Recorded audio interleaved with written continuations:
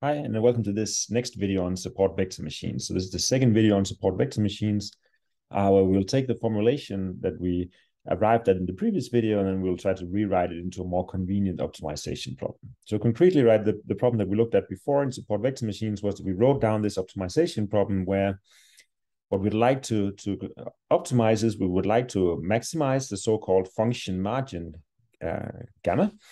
And then, so the function margin was defined as you take the label and you multiply it with basically the prediction you would make on the feature vector W's inner product xi plus b, and that before you take signs, and you want to say that this product is at least gamma, and then you force the norm of W to be 1 so that this function and geometric margin are both equal.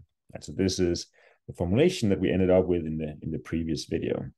And so this is just saying we're looking for the hyperplane that you see here in the picture, the one with the biggest margin to the closest point.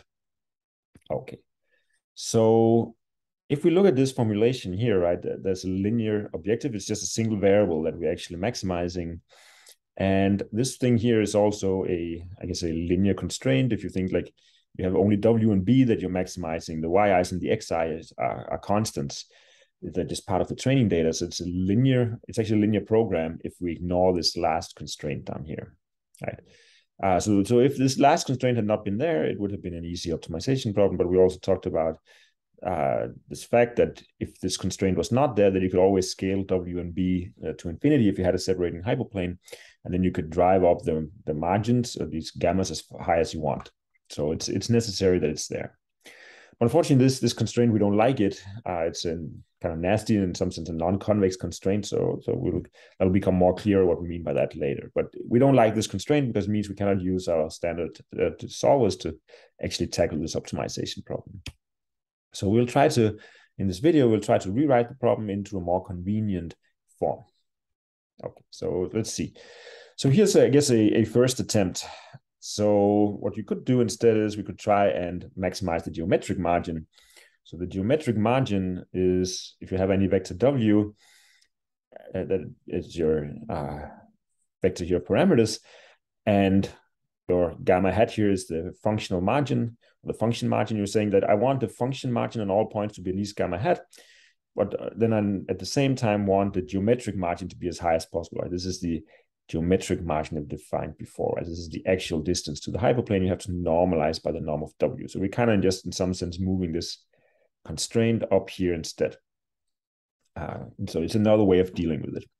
So we say that we want to maximize the so-called geometric margin, right? So the geometric margin is the one that we had up here. The geometric margin on a point is the label times this normalized. You normalize W by the norm of W, and normalize B by the norm of W, and you use this where you take the inner product between W and Xi, and you normalize it all by this norm of W, which means that this geometric margin on a training example I is the functional margin on that example divided by the norm of W. So this is what we're doing here. So this is another version of the same optimization problem, right? We want to maximize this geometric margin, mean the distance of the nearest point to the hyperplane, assuming they're all on the correct side. There's a sign to it as well. And then we want to, and this is just saying they all have to be at least this far away. Okay, so this is a new version of the same problem. We want to solve this maximization question. Okay. So, right, the good thing now that we like after moving it up is now we only have linear constraints, right? So we got rid of this annoying constraint that we had before. There are only linear constraints left.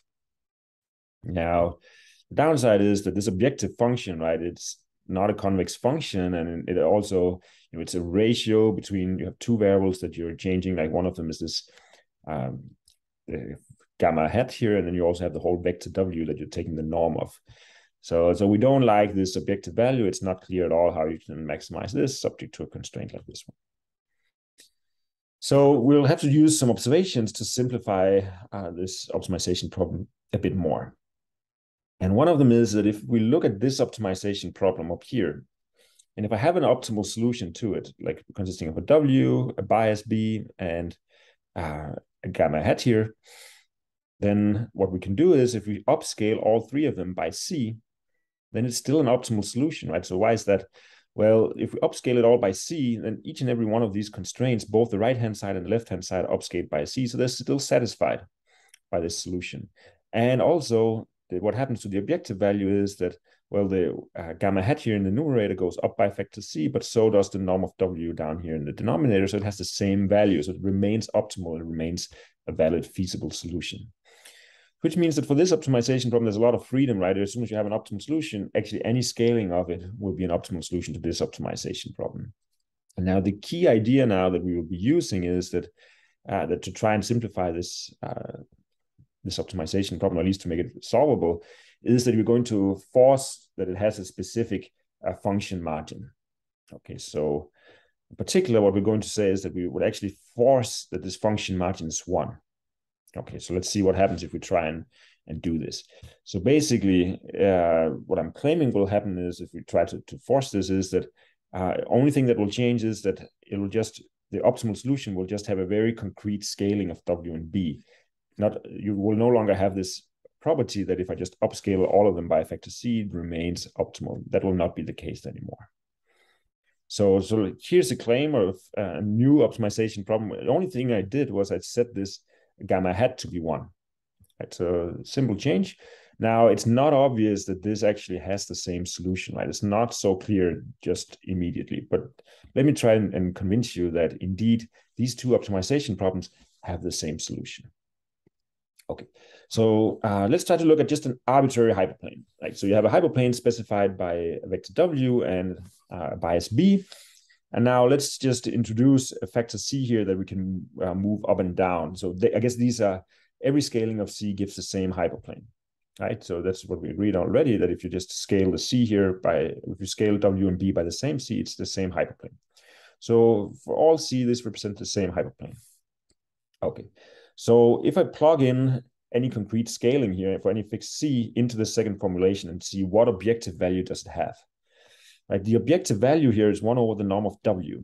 And if there's a c here, this is 1 over c times this, I guess, base vector w, let's say. So it's 1 over c times this w. Okay. Now, this means, right, that I would like to choose c as small as possible. If I'm saying what is the best choice of c, if I want to use this hyperplane. So any scaling of it is fine, but I want to use the scaling of this hyperplane. Then of course I should choose c because it hurts me in the objective value. The objective value gets smaller and smaller the bigger c is. So I should pick c as small as I can to satisfy the constraint. Right? And of course, to make it as small as I can, right? If I have this scaling c in here, right? Each and every one of these constraints say c times yi times w is in a product with xi plus b. Right? I can move the c outside. So each of the constraints, each of these left-hand sides have this value here. And of course, what I want, if I want it to still be a feasible solution, they all have to be at least 1. So of course, I should find basically the minimum, the I that takes the minimum value, right? So that, I should push it down as far as I can until the first value of I, the first training example, hits exactly 1. Right? That's of course, the best choice I should do. I should find the I that minimizes this. Now, if you look at it, right, you can see that this is exactly if I keep c on one side and divide by minimum over I to the other side, then I get exactly like the minimum over I of yi times this w transpose xi plus b is exactly the function margin. It's exactly the definition of the function margin. So basically this means that, well, if I've decided that this is the hyperplane I want to use, then the best choice of c for that hyperplane is 1 over the function margin for this hyperplane, right? So this is what I mean here. So it's 1 over the function margin of this choice of w and b. Okay. So if I, so this is the w and b as if c was not there, right? So 1 over the function margin of that w and b. Now, if I plug in this c into the objective value, the cost that I'm going to get is 1 over c times w, which is exactly the function margin over w. Right? So which means that I recover exactly the same objective value as I would have gotten up here in the first formulation. Right? So what I'm saying is that if I solve this second formulation here, I'm getting the same optimal solution. The only thing is that the hyperplane I get when I have a hyperplane that is optimal, what I will force is I'll just get a very concrete scaling of this parameter c. It will be set such that it's exactly 1 over this function margin. Okay, so this is just saying this is another way of rewriting the same optimization problem. And the scaling is the geometric margin that we saw up here. Okay, so now we're actually maximizing the geometric margin. So this is a formulation of an optimization problem that maximizes this geometric margin here. You're maximizing over W and B, 1 over the norm of W, subject to these constraints that yi times W transpose xi plus B is at least 1 for all the training examples. This will find the hyperplane with the largest margin to the data. Okay. But unfortunately, this is not a convex objective function still. So we'll need a few more tricks. And the last trick is that, well, maximizing 1 over the norm of W is the same as minimizing the norm of W. And now the really nice thing is that if I'm minimizing the norm of W, that's the same as minimizing the squared norm of W. And minimizing the squared norm of W is also the same as minimizing half the squared norm of W. Right, so these are just this half is not that important, but just make some calculations later easier to deal with. And what I'm saying is that this new objective function is actually a convex function of the variables W. So this is something that we like, and we'll see more in more detail why we like this. But the claim is just that we can change the maximization over 1 over norm W into a minimization of a half times the squared norm of W. And this 1/2 here will just be convenient later. So this is now a new optimization problem. And this is actually the final version of it, that we're minimizing over W and B, a half times the squared norm of W, subject to these constraints. And there actually are efficient algorithms for convex optimization under such linear constraints that you can actually just use. So in some sense, when we have a convex objective function and linear constraints, this is just an easy optimization problem. Similarly, it's kind of to the intuition that gradient descent also did better for convex functions. You'll end up in a global minimum. So we kind of like convex things, and we'll see in more detail in the next video why we like that this objective value is a convex function. Okay, so this is something we like. Okay, so just maybe to remind ourselves from some videos ago, we looked at what is the definition of a convex function of multiple variables. So if I have a convex function of multiple variables, then it's a convex function if its Hessian matrix is positive semi-definite. And remember, the Hessian matrix is the matrix that contains all the second order derivatives, right? So in the I, jth entry, you have the partial derivatives of the function with respect to Wi and Wj. Right, so this is this matrix that looks like this. So the first row has the partial derivative with respect to W1 and Wd in the last case here, and so forth. So it's this matrix with all these partial derivatives. And this matrix has to be positive semi-definite, which means that for any vector set, it must be the case that set transpose H times set has to be at least 0. Okay, so H is this matrix. So in our case, let's try to look at what is this H. Right, so what are all these partial derivatives? So what we can do is that we can start by observing, well, the squared norm of W by the formula here, right? It's just a sum over all the entries of W, and that entry is squared.